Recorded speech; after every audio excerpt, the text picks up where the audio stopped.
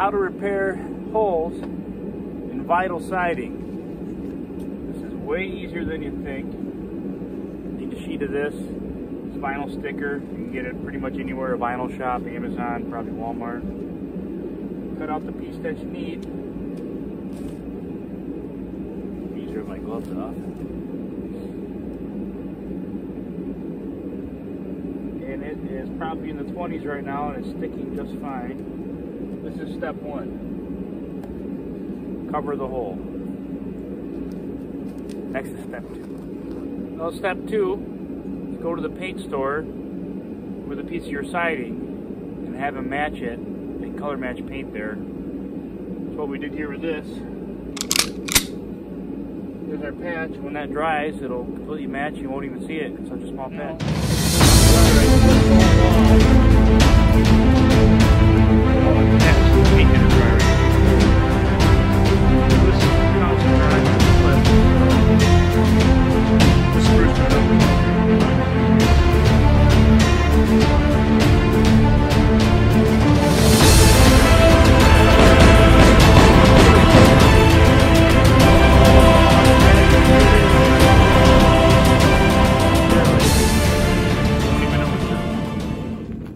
Well, there you have it. Up next is these two broken windows. Maybe you can't even see them, but so the color match is pretty decent. My advice would be to get some good paint, more expensive paint. You probably do it all in one coat.